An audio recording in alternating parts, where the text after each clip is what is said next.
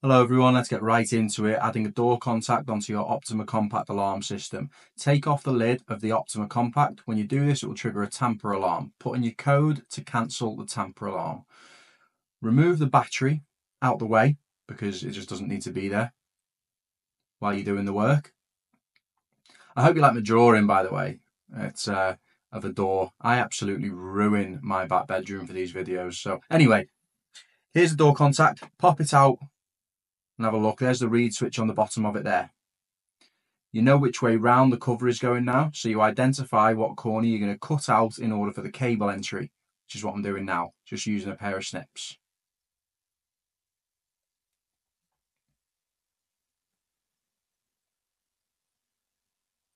Once you've done that, put that down and unscrew the silver screws on your door contact. These are the alarm terminals. Then put that down where we're going to get our cable ready. Now, you only need 4 cores here. You can cut the other cores back because you haven't really got much room in a door contact. So although usually I say wrap them round, it's okay to cut them away on a door contact if you've got 4 cores in total.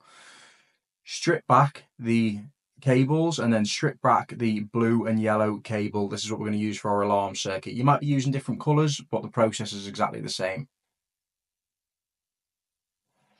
Then just twist the metal sheath so that's nice and tidy and it's not fraying out at all. Now pick up your door contact and twist round the metal sheath round the silver screws that you have unscrewed. And once you've done that, tighten the screw down to clamp onto the metal sheath. Give it a bit of a tug just to make sure you've got a good connection in there. Do the same with the other side as well. So the blue and yellow are on the silver screws here. Now you've got your tamper. So just strip back the green and white on this door contact and twist them together.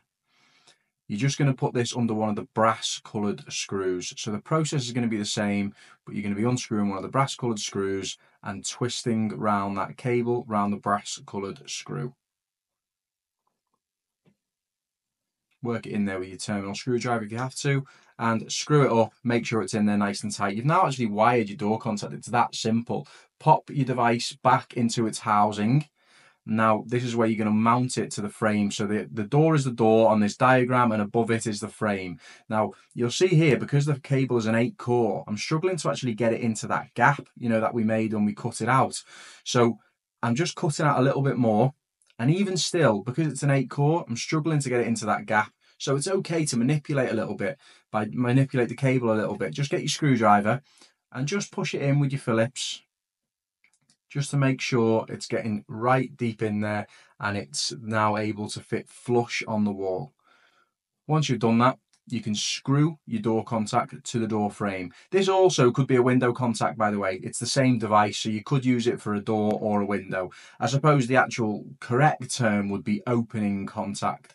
That's what I'm going to be using as a description on the Godfather security system, my own DIY security system. Shameless plug in there a little bit. I'll leave the link in the description if you do want a new wireless alarm you can fit yourself.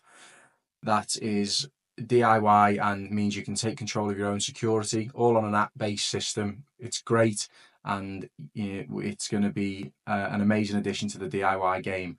Okay, now get the magnet, put that onto the door. You can have a gap between these two sensors of about 1 inch. You're going to be fine with that. And screw your magnet as if you were screwing to the door, so that when the door opens, the magnet moves away from the door contact and creates an open circuit. And when the door is closed, that magnet pulls down the reed switch and creates a closed circuit. This makes me think of Art Attack. Did you ever watch Art Attack on TV? Anyway, Dan's just working away. So here's the cable back in the panel. You're going to get blue and yellow and you're going to put them into the zone. So in this case, we're using zone 4 and we screw them into zone 4.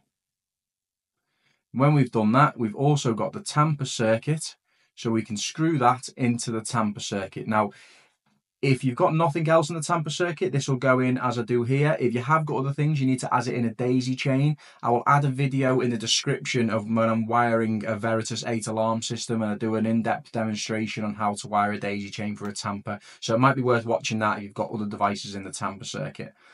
Then pop in your backup battery, pop that into place, cancel any alarms you get on tamper alarms while you're doing this. Get your lid, pop it into place and close it up and screw up the lid. Once you've done that, press the X just to reset the panel. You're all done. It's that straightforward, that easy. There's the door contact. Thanks guys, and I'll see you on the next one.